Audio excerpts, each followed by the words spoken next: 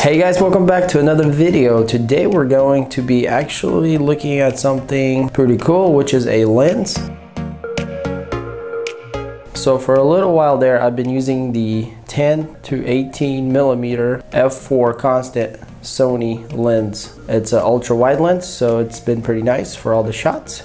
So as you can see, I'm framed right now actually equivalent to about 30 millimeters. So I actually got it all the way to 18 zoomed in, and then I have the clear image zoom 1.7, which equals to about 30 point something millimeters. This is about the equivalent of our new lens, which is the famous Sigma 30 millimeter 1.4 contemporary lens. So this is an awesome lens. There is a lot of good reviews about this lens, and this is probably one of the best buys for the E-mount system for the Sony.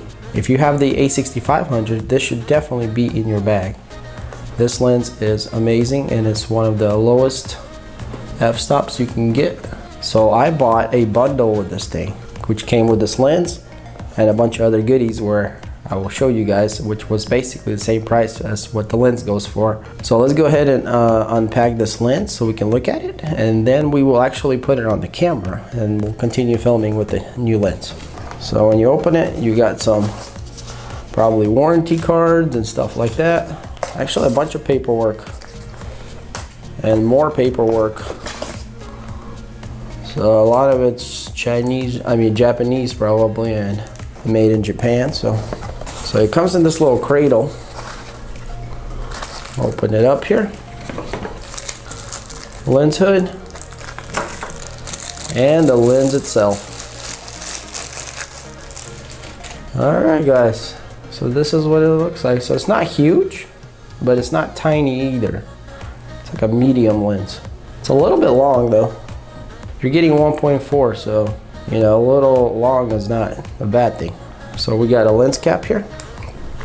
So a pretty nice lens, and it says made in Japan right there in the front of it. And this focus ring is really nice. The way it moves, it's just buttery smooth, and it's got just the right resistance. The body I think is mostly plastic. This might be metal right here. Can't tell, I think it is because it's cold. So I guess that is metal. So it's a pretty good build overall. This is plastic here. Let's open the back here. And as you can see, the back is all metal there. So a pretty nice looking lens, just for looking at it. Definitely that glass element in the front is pretty pronounced. So the lens hood has a little grip here. That's kind of nice to put it on. Let's see how easy it is to snap it on there. Let's see, there we go. Yeah, it looks pretty decent. Most likely I won't be using the hood. It makes it way too big.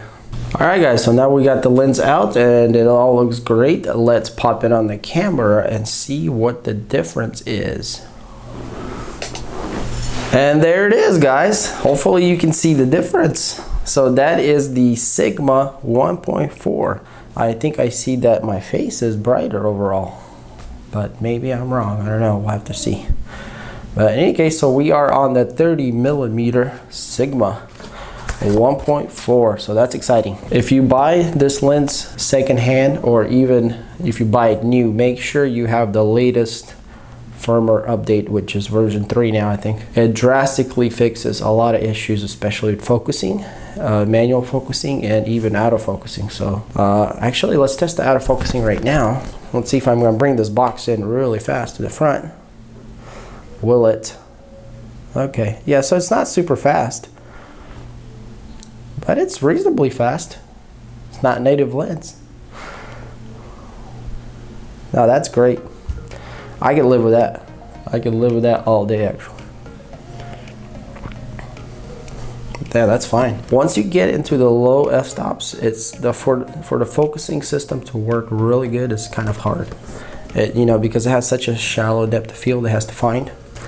It struggles a little bit to get that right, and this being a, you know, not native lens, it seems to have really good autofocus. Since this video is all about this lens, obviously I want to go out and, you know, take some videos and pictures and whatnot else, but what I do want to show you is how I bought this lens, and it came, or should I say what it came with a bundle, and The bundle actually came with a bunch of goodies, so honestly I think it was like $3 more than the lens on Amazon by itself with this bundle. And the bundle is actually put together by, well, let's see here, by Altura Photo.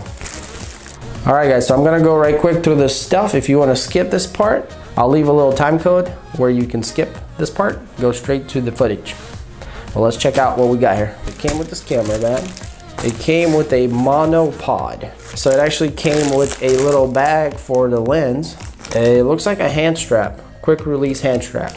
Some kind of little cleaning cloth, tissue paper for glass cleaning, a little kit here with a little blower, a brush and a little spray bottle. And last but not least, it actually came with some filters for this lens, which you will definitely need an ND filter if you're gonna film outside. So this is very useful. Hopefully they're decent quality. Alright, so we got the purple theme continuing. Alright, so here we have the ND4 filter. So we do have an ND4, which is perfect for outdoor shooting. This is exactly what we'll need. Actually, let's go ahead and put it on the camera right now and see what happens. There you go, if you guys can see that. Plus we're testing the focus here on this new lens. Anyways, let's go ahead and go into the lens here. Alright, and that's the ND4. So we might have a much blurrier background. Most likely we do. We should have at least, because we are now stopping down, trying to get more light in the camera. Okay, so here we have a polarizer filter, CPL, and we have a UV. So technically you could use this to protect your lens element in the front. I'm most likely going to use the ND filter because I need that blurry background in my life.